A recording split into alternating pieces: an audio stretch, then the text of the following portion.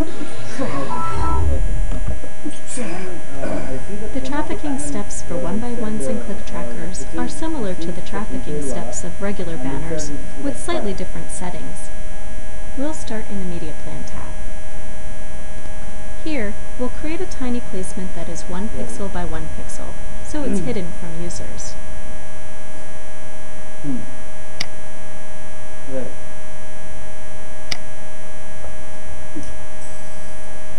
Okay. We'll give the placement a descriptive name and add 1x1 at the end, so we can easily find it when we assign our click tracker.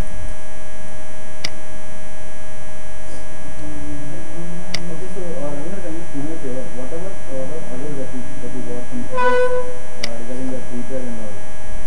In the Creatives tab, Okay. Okay, so whatever details that you have, whatever discussion that you have with Shamik, can you just forward me those mails? even though this 1x1 will not be visible to users, it's a necessary step because DFA requires us to assign a default ad to a placement before its ad tags can be downloaded. This holds true even in the case of an invisible 1x1 placement.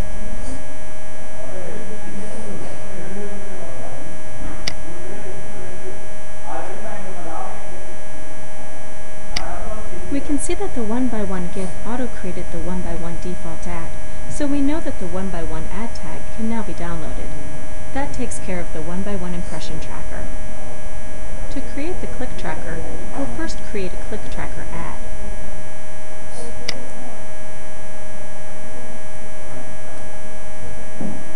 We'll name the ad so we can see at a glance where this click tracker will redirect users on click-through.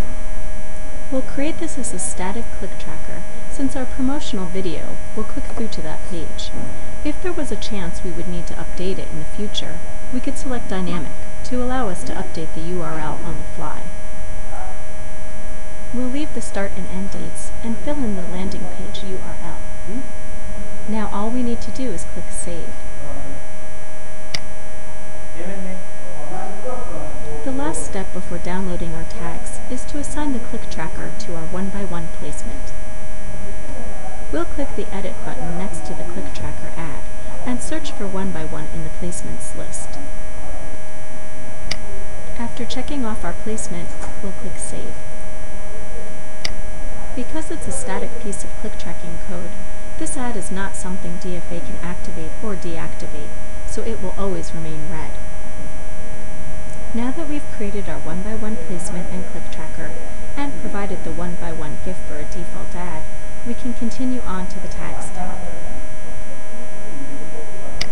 Here, we can filter 1x1 under Size and click Next, so we only see our 1x1 impression tracker and click tracker as results.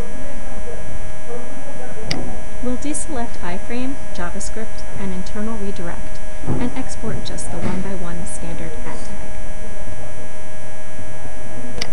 Now all we have to do is send the tags to the publisher.